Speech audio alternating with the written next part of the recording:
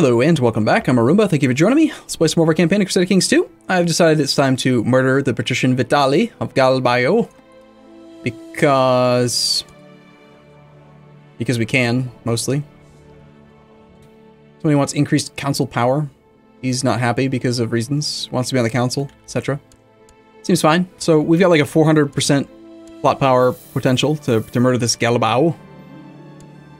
Challenged to a duel by my furious wife, Theodelinda, my lover, Katerina, decided to admit her guilt and break up with me. Well, my wife's probably becoming less happy. Unfaithful Letcher. Yeah, but, you know, the best children are born to parents that fight a lot. That's what I always say. So my former lover is lost to the nether. I can't find her again. Or she's in here. She's probably that one. Right.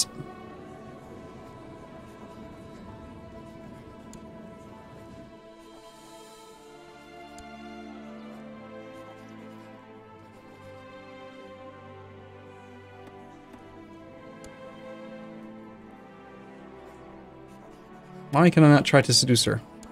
Probably because we already have recently or something? Like... Alright, I'm just gonna keep on seducing this one. Maybe I'm wrong. I don't know. I'll Google it between episodes, because I really feel like we're not making very many babies. No one will expect foul play on our part. It's not like every patrician in the last 100 years has died. That wasn't me.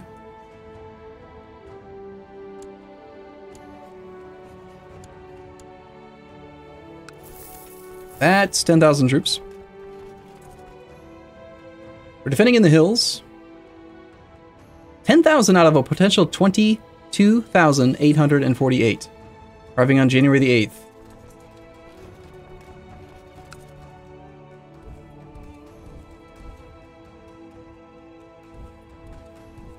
And we can't retreat, even with Simone here. Well, let's cross our fingers that these pikes do their job. How well have they reinforced? They're at about 2/3 strength. Let's try to coordinate this. You know what? No. I'm going to take the time to look at this up. CK2 Italian pike tactics. See what the composition's supposed to be.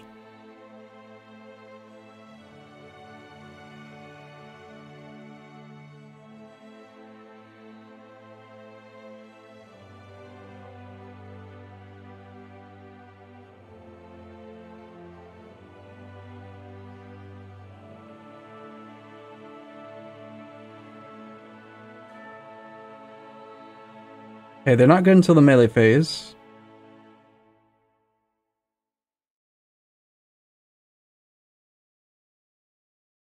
Shield wall, pikeman, composition needs to be at least 20%.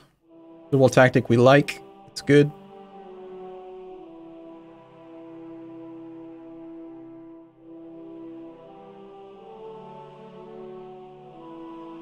The advance tactic is good for heavy infantry, which we would prefer not.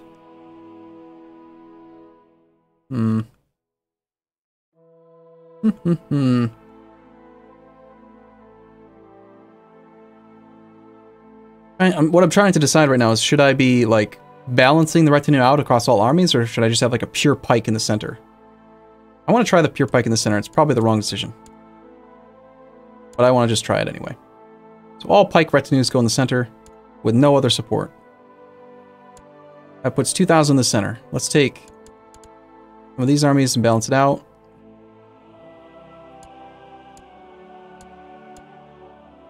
So, about equal. I want the guy with the highest overall martial. He's got 32% defense. Alright, let's take the time to check and see if there's any other commanders we could appoint. Right now we got all the family members there, but let's actually focus on people who know what the hell they're doing. So defense, pursuit, defense. Ooh, experimentality is a gross one. No thank you. Let's go with you. Great if we had like a heavy foot leader.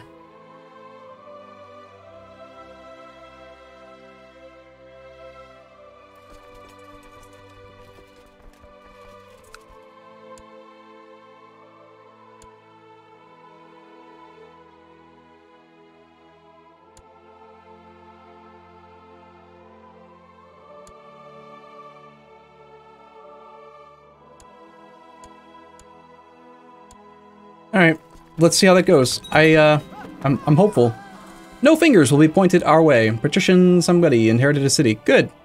Can we get money back now, please? Powerful vassal. My cousin is the expected successor. We pull all money back. It's not quite enough. So we got a little bit of gold out of it. Alright, we're going to go down to speed 3 for this battle because this is going to be potentially either really good or really bad. I'm not sure. We do get a slight advantage being in the hills. Pikemen get a little bit more defense and attack. Archers get some attack. And horse archers get some stuff and things. They are still marching, and here they come. Ready and go! Boom! Alright, so we're going to assess this. We got inspired defense. Holy smokes. Okay, so that's not us, that's them. They have inspired defense tactic. They have a 11.1% chance of using that. We, in the center flank, maybe I should have let myself lead troops, actually. I've got 13. I also have 33% defense. Whatever. So we've got generic skirmish. It's the only tactic we're allowed to use because we have pure pike. But it does no modifiers. So perhaps we should have like at least 1% something to give us the bonuses like, say, shield wall tactic. Yeah, we're missing out on basically tripling, more than tripling the defense of the pikemen right now by not having a generic, anything but the generic. So that's a mistake. They're changing tactics in 11 days. I mean, we're probably going to lose a lot of troops here. We're also killing none because our pikemen do, they effectively do, like, no damage at all. This is not the screen I thought it was going to be. Yeah, the damage is very, very small for pikemen in the skirmish phase. I think we all understand and know how that works. We're killing absolutely no troops at all right now in that center. Alright, we confess our love. Meanwhile, we're just off shagging women. We're killing more than we're losing on the right and the left, but in the center we're just slowly like losing a few troops. I'm just gonna do the let our love grow. I don't care to keep min-maxing this stuff.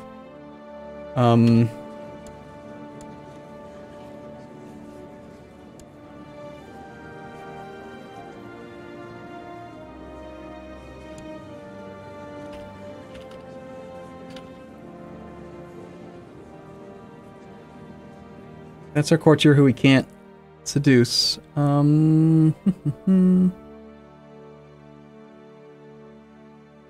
Yeah, you seem fine.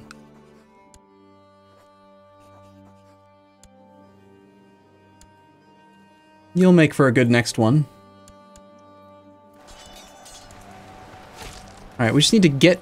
There we go. So they've used the charge tactic, which gives their heavy infantry, their heavy cavalry, and their horse archers a bunch of stuff. The actual composition of the army, though, is... They have 22 special units. Heavy infantry, heavy cavalry. They've got 1,800 heavy infantry and 40 heavy cavalry. We are still stuck in the generic skirmish tactic for now, but we're killing more than we're losing, and in 5 days we can do these two right here. We've got pike column advance and force back. So let's see what we switch to, and this might be the thing that like makes or breaks this retinue as a reason to build it. Alright, so we are employing the force back tactic, which gives pikemen attack plus 240%, no defense bonuses, but yes, we do 3.4x multiplier on damage. We're killing 500 troops a day, and pikemen in general... Forget where you could see the numbers. That's another army, but it's not related to our war directly. Hopefully they don't come and murder us. We are hostile to them. Pikemen in general have 4.8 defense in the melee phase. So they have a lot of defense, like the most defense out of any unit in that phase, except for probably heavy cav. Actually, I don't know what heavy cav is. Heavy cav might also have no... Is there even a location where we have any heavy cav at all? Can't see their numbers.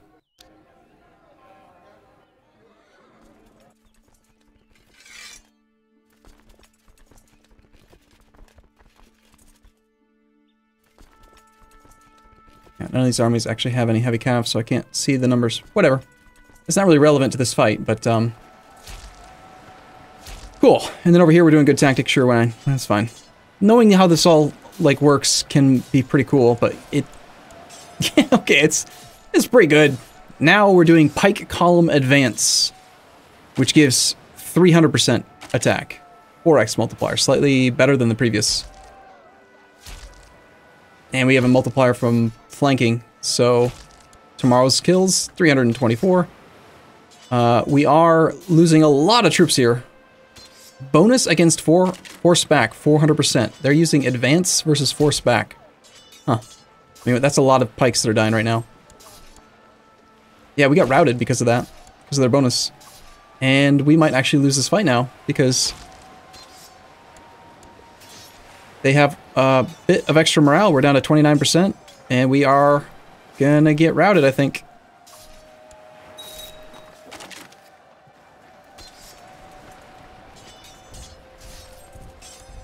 Let's control the retreat, try to go to here.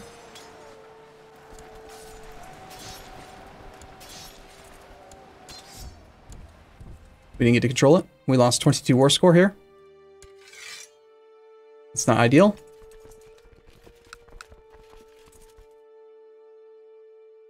Rain is mountains here. I forget how you see river crossings. It's just the straits. There's no rivers nearby. So, yeah, I think that I should put some of the heavy infantry in the center so that we can get through the skirmish phase without having that generic skirmish tactic. Maybe what I should shoot for is just trying to have, like, the 20%. Like, this is one aspect of CK2 that I actually personally don't like. The idea that, like, in order to really have, like, the best possible army, you have to not only know the numbers of, like, how the composition is supposed to be built, but then also, like, have specific flanks that are built. Like, this one's going to be 98% pike and 1% heavy so that it can do the thing in the first phase. This one's going to be a different retinue with different things. Like, that's just... no. I know it doesn't sound like I'm me here, because I'm saying that I don't want to min-max, but you get what I'm saying, don't you? Do we lose any of them? No, they didn't actually die.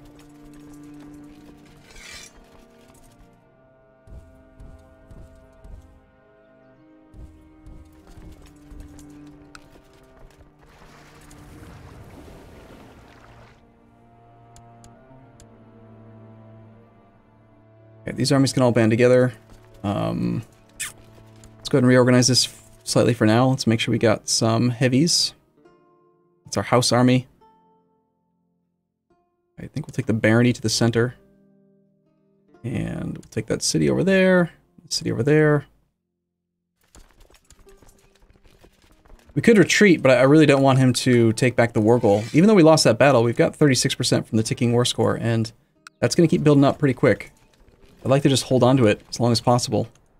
Although he probably will want to come fight me soon. And of course the war could always end inconclusively. That smooth and slightly malty taste, refreshing with just the right amount of bitter. Ah, these monks certainly know the art of brewing. 20% chance to become drunk. Or do we want to become temperate? I'd rather chance becoming temperate for the stewardship bonus, rather than that little extra bit of learning. We can go back to speed 4 now. Yeah, he is going to be reinforcing faster than us, 80 per month versus 820 per month, so that's kind of scary.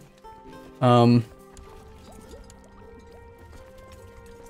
guess for now I will, like, retreat back a bit. I mean, I like the idea of holding the mountains. So maybe not. Maybe we'll just stay in the mountains. Trevisian's war for somebody's claim has ended.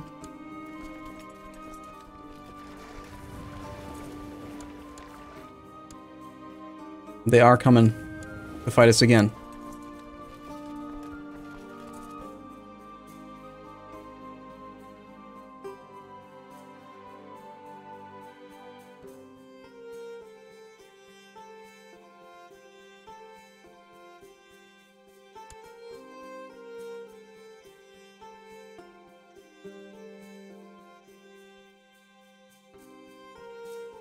This army is so bad. All these city levies, they're so weak.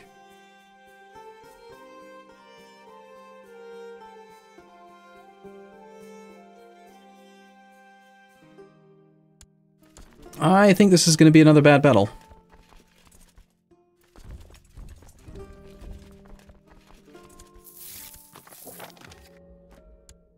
And we have a few more reinforcements arriving, but your marshal has put forward a plan for experimentation with new military technology. Sure, let's do the thing. We arrive on the 4th.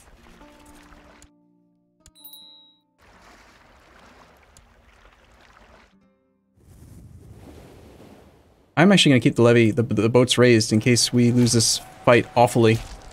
Alright, so this time we're in the mountains, which is even slightly better than being in the hills, of course. And now we are using shield wall tactic in the first phase because we have that mixed levy, which is clearly superior, I think, versus just generic skirmish. Faint.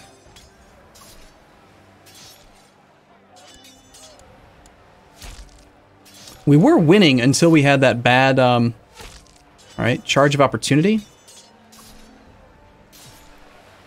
Why in the hell are we doing a charge of opportunity with our pikelet retinue? Ugh. It's bad. There's force back. And we are doing a, whatever it's called, the thing where they can't use us more than the number of troops that are there. But no, we're going to lose this fight horribly.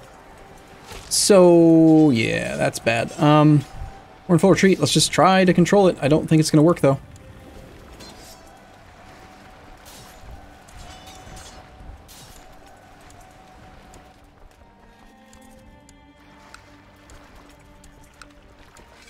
Alright, well that didn't work, like, at all. And if I let him unsiege this, we'll lose the ticking war score, and then we're just gonna lose this war. I can't reinforce fast enough. So, yeah. White peace, which makes us not hostile, which means, yep. Well, we learned a few things about the Italian pike retinue. It can be really good, but that 400% bonus versus force back seems awful. Really awful, in fact.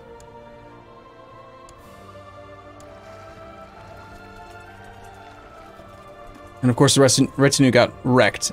Granted, it was only at 2/3 strength, so maybe. I mean, I could try to put together, like, maybe we just do, like, a single heavy infantry retinue to try to trigger that shield wall in phase 1. And then don't use a mixed levy so that it doesn't use the charge of opportunity from having the light cav. Because we want to immediately move into the melee phase into the two that are decent. But all this just feels so tedious to me versus just having a huge-ass army of infantry and light and archers. It's just so much simpler. But I know. There's always been posts on, like, on Reddit, in the CK2 forum, the CK2 subreddit, about how, you know, somebody's got like 2,000 cataphracts or something, and they killed 20,000 troops. And that's cool. But it's also really, really, really expensive, and it'd be a lot easier to just have 50,000 troops because you have a huge, huge levy. And the cataphract retinue is not any good at sieges once you're done with the battles, and the huge, huge horde of infantry is. So I just find the value to be still strongly in favor of skirmish retinue, personally, based on a lot of anecdotal experience. So anyway, all right, I'm gonna take it right here. I'll be back in the next episode. As always, thank you guys for watching. Hope you guys are enjoying it, and I'll see you next time.